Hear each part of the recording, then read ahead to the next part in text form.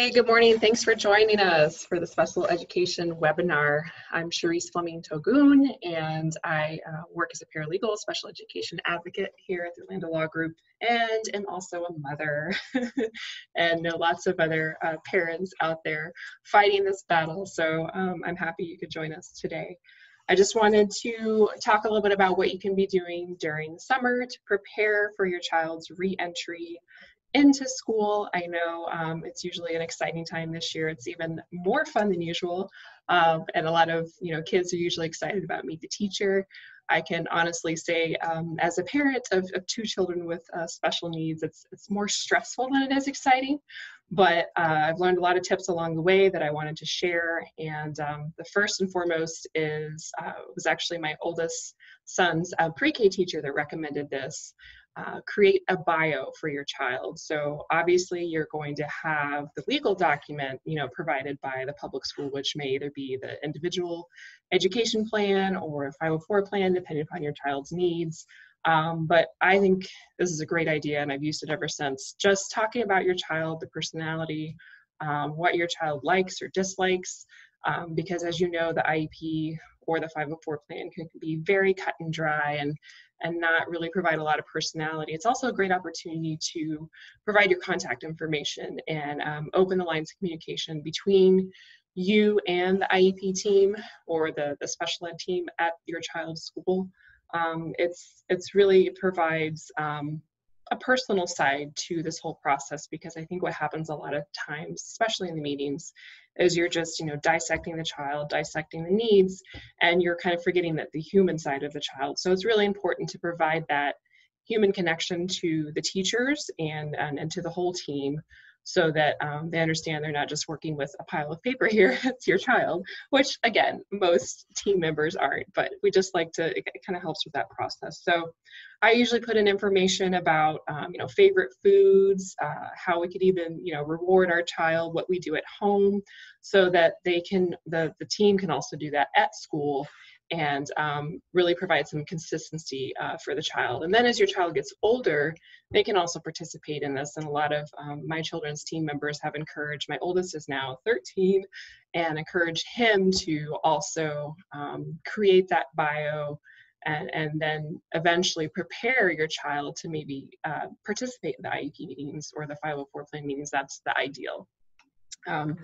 Another, tip with that bio is when you're going to meet the teacher is I usually bring copies of that for all team members, even the specials. So while you may not meet the PE teacher and or the music teacher, have the copies ready. And then I always put a little note on the front, confidential for, so-and-so staff only, so that it's not being, shared and passed around the school. I'll usually provide a hard copy to my child's classroom teacher, definitely the special ed lead, if you get to run into them at Meet the Teacher, and or you can take copies and or email copies as you meet the team members throughout the year. Speaking about meeting the team members throughout the year, I think it's always a best practice to maintain your communication via email. Hopefully you won't have any communication issues, but if I know this world well, you will. So a lot of times I think, team members trying to be helpful, and I can think of a couple of experiences where I've received calls from teachers. That's okay for some things here and there, but when you're talking about accommodations, when you're talking about issues in the classroom, those all need to be documented really well.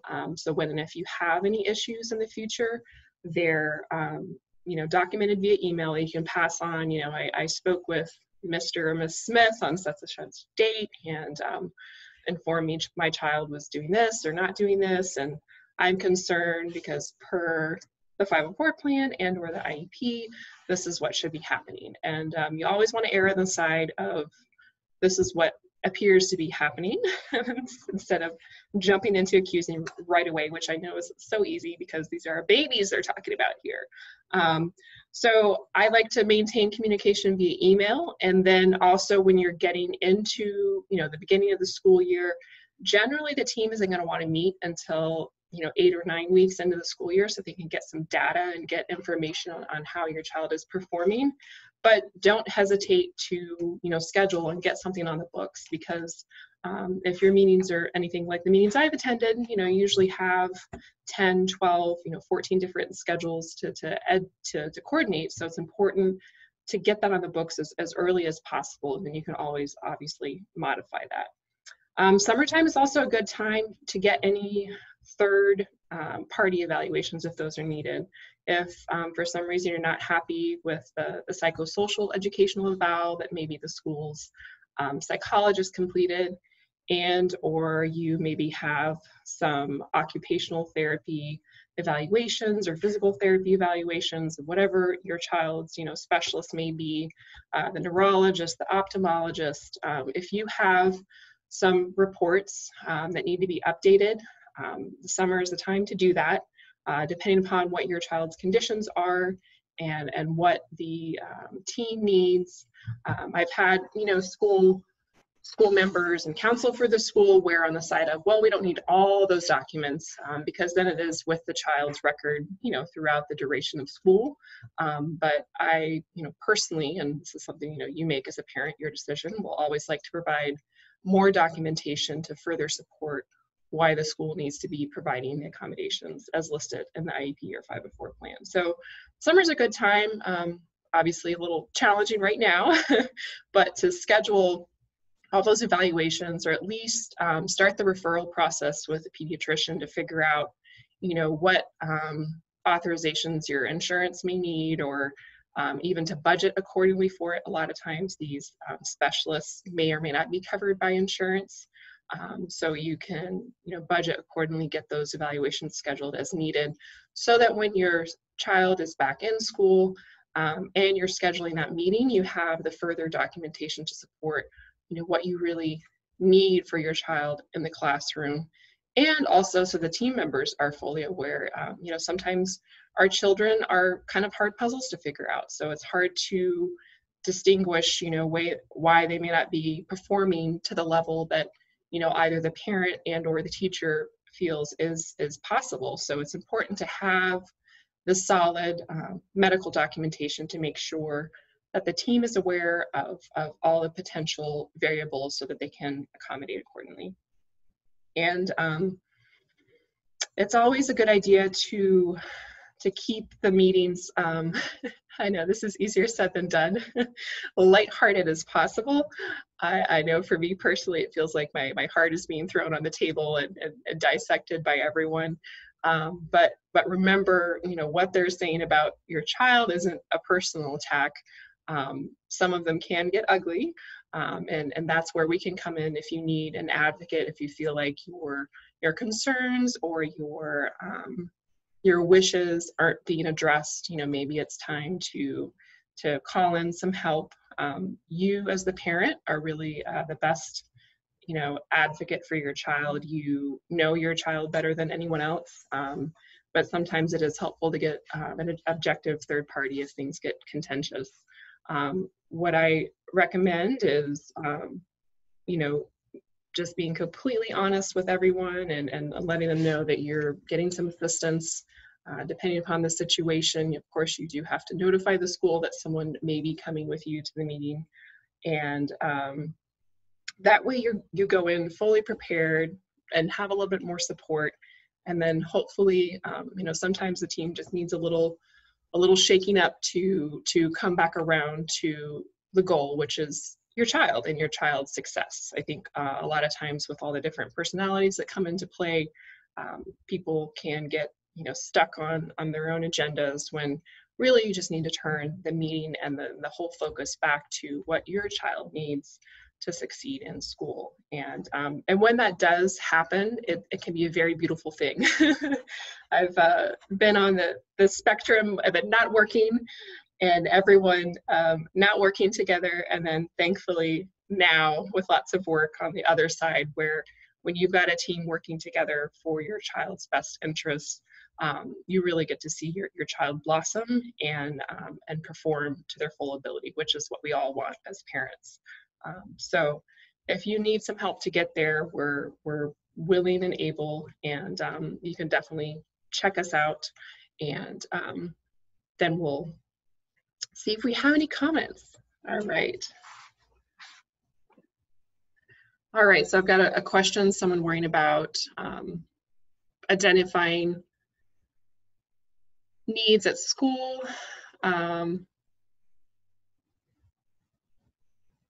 I can definitely reach out to you. Let me see if I can get some help from Stephen here. Maybe unmute some questions.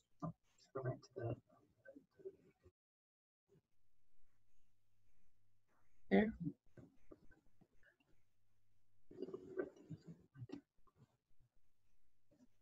And then I could do this. You can just. Okay. Thank you all for your patience as I figure this out. All right, so when you're talking about your child and identifying needs in a particular area, it's more about what is going on at the current school, and you can reach out to us on our website, or send us an email or request via our website or Facebook. If you're talking about a particular evaluation, it really depends upon what your child's conditions are and the specialist that you've been seeing now for your child. So what we can do is maybe just reach out to us, and then we'll reach out to you to dig a little further into what's going on with your children. I appreciate your questions. And this does bring up a lot of really good information. And sometimes it is hard to determine exactly, what your child, what sort of accommodation is going to work best for your child. And a lot of times it's a combination of, what have you used at home that works, and then what are the teachers, because I've definitely been in that situation, where you feel like you're able to get some progress at home, and or vice versa. They're able to get some progress at school, but not at home. And so it's really just a trial by error, trying to figure out exactly what you need for your child to perform best in the classroom. And some other things that you can do while you're getting ready to get back into school. I know that this is all extra special time of year, and I'm sure you all received the notice yesterday about the schools reopening, at least in Orange County. Everything is still kind of in the air. They are talking about opening the actual schools. What is important to know with special education is that your team and the schools are still required to follow everything listed in that individual education plan or the 504 plan. So while we may still be doing a combination of in-person and distance learning, it is still a requirement that IEP is followed. And if you need evaluations, I know that those are a little bit trickier right now with the school, but if you feel like your child hasn't been evaluated properly and or may need another evaluation, all of these processes still need to occur, and there's still a timeline for them. So if you have any questions about that, you can reach out to us as well.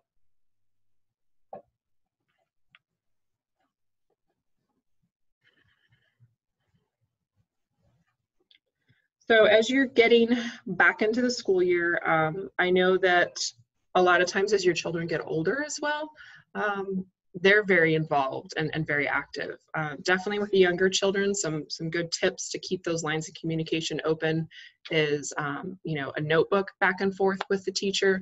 I know email is obviously preferred form of communication, but sometimes if the teacher is juggling, 15, 20 kids in the classroom and yours, sometimes that's not always possible. So I would recommend, starting a little notebook back and forth. I know most schools have the planners right now for your children, and the different behavior processes and charts and things in the classroom.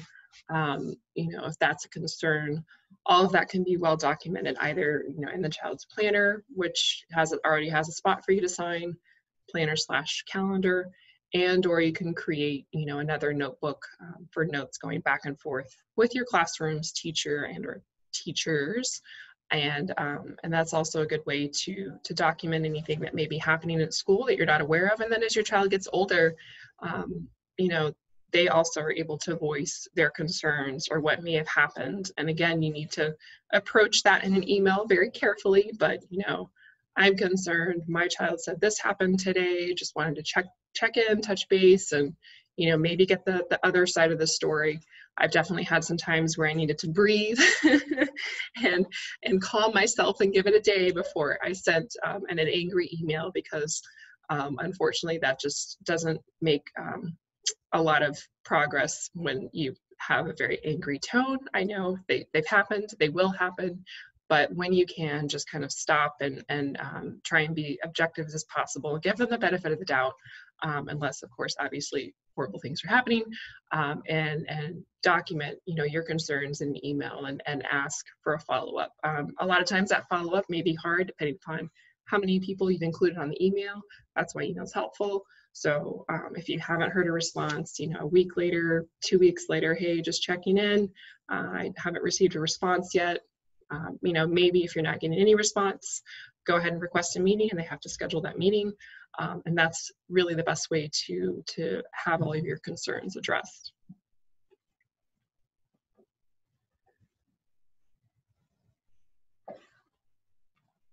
So I'll check if we have any other questions.